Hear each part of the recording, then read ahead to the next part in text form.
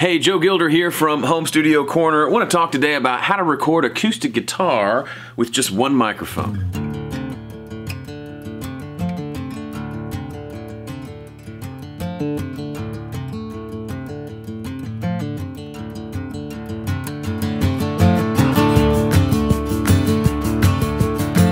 I love acoustic guitar. It's probably the single instrument aside from my voice that I have recorded the most, which means I've done a lot of the stupid mistakes there are out there to do. And today I want to share with you a really simple but effective approach to recording an acoustic guitar with a single microphone.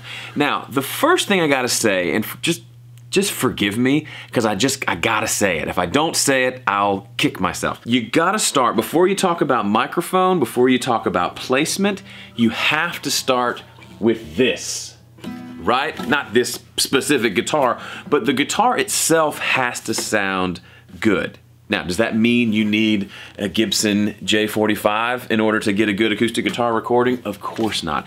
But it does mean that if you have a really bad sounding acoustic guitar that's maybe made out of plastic and sounds like it's made out of plastic, don't have the expectation that you can set up a mic in a magical way and suddenly it sounds like a John Mayer acoustic record. It's not going to. Now, can you take a less than perfect sounding guitar and get an amazing performance and recording out of it? Sure, but you have to set and manage your expectations accordingly. If the guitar, for example, is out of tune, then no amount of recording and mixing tricks are gonna help that. I know that sounds super obvious, but I still get recordings from people. They want me to critique the mix. How does this whole song sound? And the first thing I hear is the first chord rings out and it's out of tune. And I can't hear anything else for the rest of the song because that guitar is out of tune. Tuning guitars is a pain, but it's worth the extra couple of minutes to get it really in tune than to have to live with the out of tune guitar for the rest of the history of that recording. Now, as far as tuners go, if you're not an acoustic guitar player and you plan to ever record an acoustic guitar in your studio, spend a couple of bucks on one of these. This is the Snark clip-on tuner. There are probably a bajillion different tuners you can use. It clips onto the headstock, it senses the vibration through the guitar, and you can tune that way. That way, if they bring a guitar that doesn't have a pickup in it, or if they're playing bass, or they forgot their tuner, or whatever, this sucker can clip on, and you can tune pretty much anything. So it's a good investment to always have on hand in your studio, because we guitar players can be forgetful, okay? So it's nice if you have a tuner there in case we forget. So that's the first thing. In order to get a good recording of an acoustic guitar, you need to have a good sound coming out of the acoustic guitar, which means a decent sounding instrument that sounds pretty good in a room and is being performed well, okay? Now, let's talk about microphone placement. A lot of people think there's a ton of mystery around recording acoustic guitar. Should I use one mic or two? Where do I place the microphone? Do I put it over my shoulder? Do I put it down on the carpet facing up? There's lots of different ways I guess you can do it, but I found through the recordings I do here in my home studio and sessions I do elsewhere at other studios, there's a pretty general, simple rule of thumb that you can follow, and as a good starting point, it won't always work the first time you try it, but it's the starting point from which you can adjust to get the sound that you need. Every guitar sounds different. My two main acoustic guitars are this Gibson and this Taylor. The Taylor is a lot brighter sounding. It sounds amazing recorded, but I've got to put the microphone in a different place than when I record this Gibson, which is a darker, bluesier sounding guitar that kind of doesn't have the brightness that that one has. It's nice to have both depending on the situation, but you have to record them differently. The way I like to approach recording acoustic guitar is to honestly keep the microphone in place and then move yourself relative to the mic. So, a couple things you should know about microphones if you don't know them already. A directional microphone, which is what most of us are using, a microphone that picks up from one direction, will exhibit some characteristics that will change the tone depending on where you position yourself. The biggest example of that is, as I get closer to the microphone, there's going to be more bass in the recording. So you can use your position as an EQ. You know how you're driving down the road and your car may have a treble. Remember back when the cars had the little boost for the bass and the treble, these little sliders, and you could boost the bass and boost the treble? One way to boost the bass in your recording is to just get a little closer to the mic. If you go too far, that ends up being boomy, so you don't want to do that. The flip side though is if you're way back here and the mic is 2 or 3 feet away, that may be the perfect sound, but it also might sound a little thin, a little wimpy, and you're wanting something with a little bit more fullness. Just get a little bit closer. When I do sessions at a recording studio where I do a lot of tracking days, I'm in a booth with a single microphone, and it's on a big heavy stand. It's all set up by the engineer. I'm just the guy playing guitar. So what I do is I move my chair and I adjust myself to the microphone to get the sound that I want. So I'm listening through my headphones and I'm moving until I get to that spot that feels good. And that spot may change depending on the song. If it's a fingerstyle song, I might get closer to the guitar because I'm putting out less volume and I want it to come through and be heard. If it's a really loud song where I'm wailing away on the pick, I might back up a little bit because maybe a brighter sound makes more sense for that particular song. There's so much the artist, the musician, the performer can do to affect the sound that you probably want to have a conversation with the guitar player, if you are not him or her, about how moving around really does change the sound. So they can explore and find a spot that sounds good, and you can work together to get to that good spot. So for me, the starting point is to take the microphone, and the microphone we're using today is a Roswell Pro Audio Mini K47. Great microphone. As of this video, I think it's under $300, like $299. Great sounding microphone. Definitely a great home studio choice. Go check it out. There's links below. But we're using the Roswell Pro Audio Mini K47, which is just a large diaphragm condenser, okay? I say just because large diaphragm condensers are pretty typical in the home recording world. It's probably the type of microphone I use the most on acoustic guitars, with an exception that we'll talk about in a future video. But if I have to have one microphone, this is what I want. A large diaphragm condenser placed right in front of me, about a foot away, pointing somewhere in this general vicinity. So on a guitar, you've got the sound hole, which is where a lot of the low frequencies emanate. You've got the strings, you've got the fretboard, and you've got the bridge down here. Typically, right around here is a really sweet spot for recording. If you can have the microphone pointing here, you get a pretty balanced sound.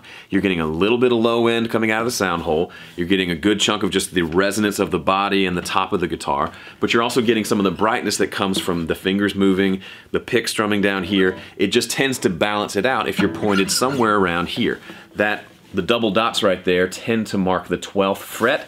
Somewhere just above that, or really where the body of the guitar meets the neck. Imagine that's your aiming point, your starting point. Again, this is a starting point. You may put the mic exactly pointed right there at that dot and it might not sound good, so then you have to adjust. But it's a great place to start. So maybe from about a foot or so away, have the microphone pointing directly, kind of perpendicular to the neck of the guitar, pointing right there at, what is that, about the 15th fret. And then just listen. So I'm gonna put my headphones on, and we're gonna see what this sounds like with just the normal setup of the microphone pointing at the 15th fret or so from about that far away. So it's maybe a little less than a foot. What is that, about maybe 8 inches or so, 9 inches? And let's see what that sounds like.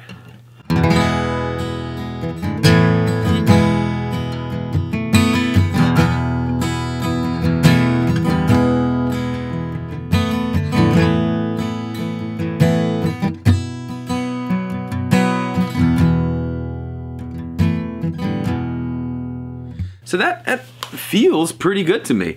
It's full, it's got a lot of low end, maybe a little too much low end, but it does feel, it's got some top end, it sounds like this guitar. Feels pretty good. Now, if I was doing a session right now, what I would do is probably scooch over a little bit. So I've discovered with this guitar, when it's really bright and a boomy kind of sounding guitar, if I want it to have less boom, I can back away. I'm already a decent distance away. I mean, I'm a good 9 inches away. If I get too much farther away, it starts to just be, it loses that intimacy that I typically want in an acoustic recording. Here's what that sounds like with me about, I mean, I'm probably a foot and a half away now.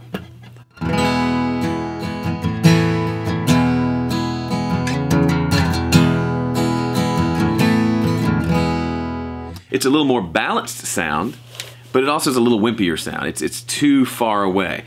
Depending on the song, that might be perfect for the mix. But if you're wanting just an acoustic guitar that sounds as good as possible, I tend to want to be a little bit closer to get some of that fullness. So if up here about 9 inches away, right at the 15th fret was a little full, there's a couple options you can do. We tried backing away, it wasn't quite right. I want to keep the distance there because I like the way the sound of the pick is hitting the mic. That feels pretty good. So what I'm going to do is I'm going to rotate like this. So I've turned myself, again, we're not moving the microphone at all. I've turned myself in relation to the mic. It's still pointing in the same direction, but now it's a little farther away. It's closer to this part of the guitar, and it's farther away from the sound hole. So the boominess that I was feeling I had a little bit too much of before isn't quite there, and I'm getting a little more of the brightness without having to move the mic way over here on the way down the neck where you don't get any body. So instead of the mic facing you, if you're the microphone, instead of having it facing you like this, I've angled it like this. So I'm a little farther away from the sound hole, slightly closer to the neck, and that tends to sound pretty good to me. So let's try that. See if it works.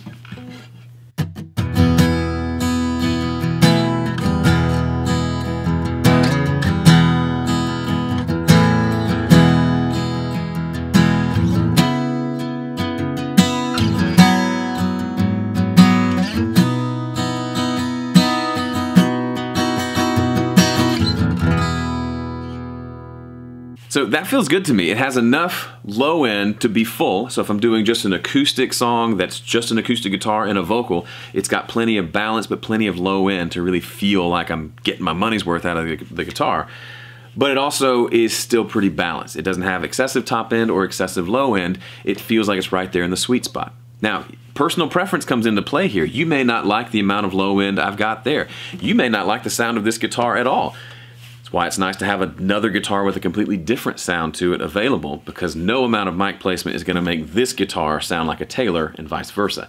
So we know that we can move things around, but there's only so much we can do with mic placement before we need to make another change. Does that make sense? If I could give you one piece of homework that would dramatically change the quality of your acoustic guitar recordings and would improve the confidence you have moving into a recording session with acoustic guitar, it's to do this setup right here. Put the microphone right here in front of you and then just move. And hit record and just move everywhere. So move over here. Move over here. Move right in the middle. And hear what the microphone sounds like in all those different positions. That's the only way you're going to learn specifically what works for your guitar and your playing style in your room.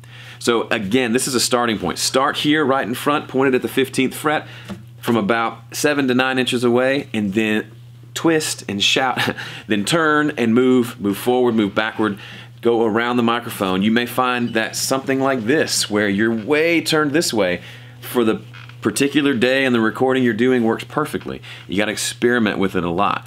But if you keep those things in mind, you're not just randomly moving. Every move has a purpose. It's like a science experiment. I know that's nerdy, but you're just attempting things and then evaluating the results and then modifying your approach based on those results. And you just do that over and over until you've got a sound that you're pretty happy with. Okay, that's it. 3 things. 1, if you have a question, leave a comment below. I'll be sure to answer it. 2, if you want to hear more of my acoustic guitar recordings, go check out an EP I released called Rain. It's available for free wherever you like to stream music. It's an all-acoustic EP, all acoustic guitars done here in my studio. Thing number 3, if you're into recording tips like this and you want to dive in deeper, I've put together a cheat sheet for you. You can get that at recordingcheatsheet.com, absolutely free. Go check it out. I'm gonna see if I can lay down something that sounds halfway decent. Here we go.